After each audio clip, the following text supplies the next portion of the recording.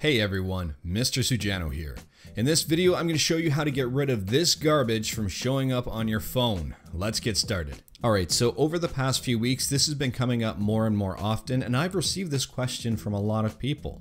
There are spam links that are posing as legitimate calendar invites. If you've seen these on your phone, there's nothing to worry about. You have not been infected with malware, or you probably haven't anyway.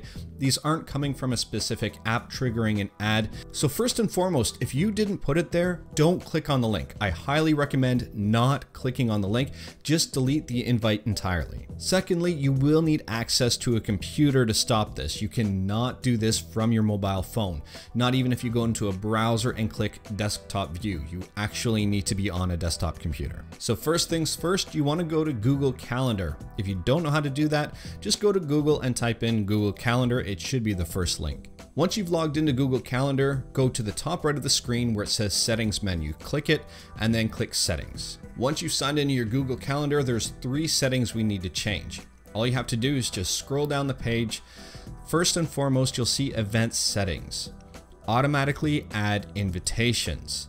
This, say no. No, only display invitations to which I have replied. Once that's done, scroll down a little further and it says View Options. Show declined events.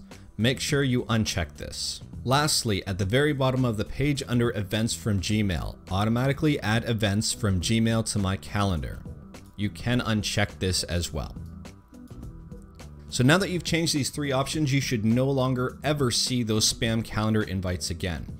The whole problem was that Google Calendar would be picking up these spam invites from your spam folder and throwing them right on your phone. So you wouldn't even see the message in the first place. If you don't believe me and you receive one of these calendar invites, take a look in your spam emails. It's probably there. It's a major, I would say, even security issue that Google has, and unfortunately, it's been circumvented by scammers, and now all of these calendar invites are being sent out to lots of people in order to scam them. But anyways, that's all I've got for today. Hopefully this fixes your problems. If you liked the video, leave a like. If you didn't like the video, leave a like. Hit that subscribe button. Check out my other videos. Thank you, everyone. Take care.